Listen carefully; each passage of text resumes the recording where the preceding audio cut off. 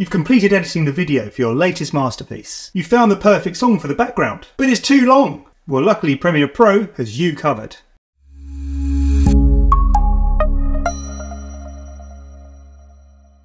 The background music for your videos is important. It can really help boost production value, create a specific mood, and help retain your audience's attention. However, finding a perfect piece of music for your video is tough enough, but then the likelihood of it being the exact right length for you is, well, low. It'll either be too long or too short. Well, if you edit in Premiere Pro, fear not, as it has automation which can help you lengthen or shorten a piece of music to meet your needs. Let's take a look. Okay, so here is a YouTube Shorts video which I've been working on for a little while, and as you can see, the video length itself is around 1 minute and 15 seconds. Now I have found what I think is the perfect piece of music for this project. However, the problem is that it is 2 minutes and 30 seconds long. And here is how I can use Adobe's Remix tool to shorten that piece of music and maintain its integrity. So firstly, I'm going to bring the piece of music into my timeline. I place it on its own audio track 3 in this case, and as you can see, it is way too long for the video. So now I'm going to go and select the Remix tool. This lives in the same menu as Ripple Edit. If I go up to Ripple Edit and hold down my mouse button, you can see it opens up a new menu. And at the bottom here is Remix tool. I'm going to select that.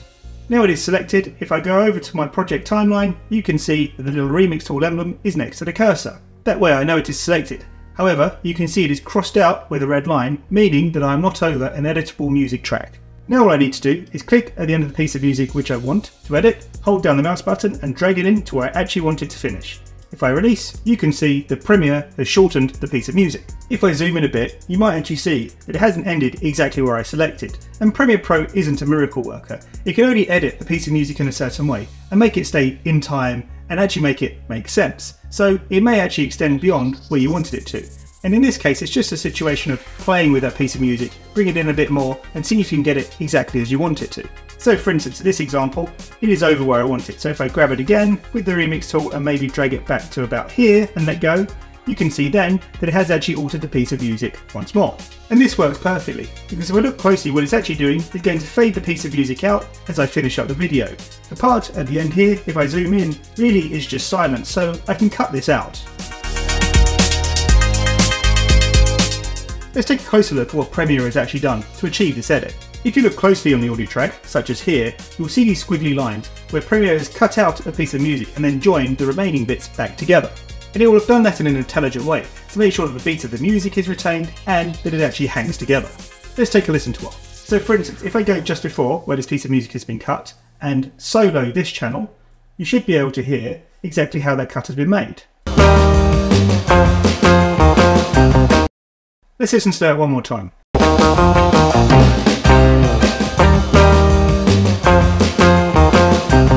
I think unless you actually knew this piece of music, you wouldn't know that edit had been made at all. It's brilliant. Now as I said at the beginning of this video, you can also use Remix tool to lengthen a piece of music. However, it doesn't work quite as well as shortening one. Let me demonstrate. Here again I've placed the original piece of music back on the timeline of the video we were looking at previously. I'm going to make sure I have the Remix tool selected, go to the end of the track, and actually in this case drag it out to around the 3 minute mark, say here. Once I let go, you can see that Adobe Premiere Pro has lengthened it. Once again, Premiere has added the squiggly lines, but in this case, where it's actually repeated pieces of music. Let's zoom in a bit and see actually if you can notice that edit. So if I select here for instance, before this squiggly line and hit play,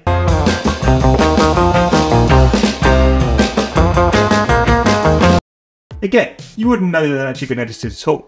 The one thing I would say though, is when you're using Premiere to extend a piece of music, there will be repetition. At the end of the day, this system can't actually write and extend a piece of music naturally. It's going to use what it's got and repeat it. So as you can see in this example here, there is definitely repetition at this point and at this point.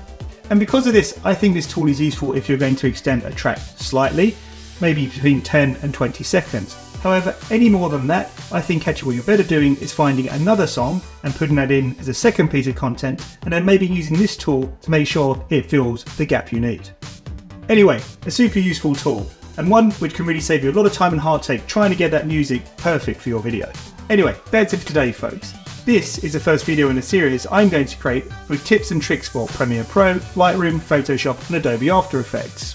If it was useful to you, please consider subscribing so you can see my future content. And if you enjoyed it, please like this video. And until next time, have a great day.